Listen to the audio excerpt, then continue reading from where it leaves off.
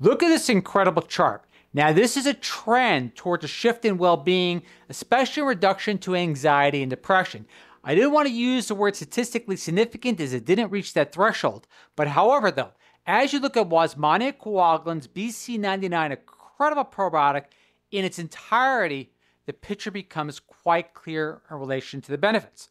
Now, look at this trend, incredible as it is, not at that 0.05 level we like to see. However, no, now when we're taking other biological markers per se, as we see the common neurotransmitters, the anti-inflammatory marker, interleukin 10 in particular, and the stress-related markers, all reaching quite significant levels of improvement, it becomes quite fascinating. Pay close attention to interleukin 10 in regard to its relationship to interleukin 17 and the blood-brain barrier as we proceed forward in the highlights. But without further ado, let's get right into the study itself.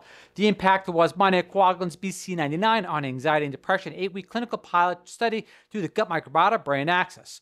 Once humans have, the backstory I should say, have mood disorders, the composition and function of gut microbiota can change, which is known as dysbiosis. Moving ahead, the reduction of gut microbiota diversity could inhibit short-chain fatty acid production, promote the production of intestinal inflammation, and affect neurotransmitter synthesis and metabolism, thereby influencing brain function and exacerbating anxiety and depression symptoms.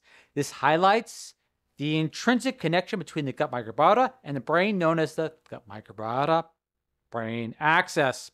This two-way communication involving the vagus nerve, immune modulation, and microbial metabolism plays a crucial role in regulating emotions, cognitive function, and behavior. As a result, the gut microbiota-brain axis has emerged as a promising target for interventions in mood disorders, understanding mechanisms under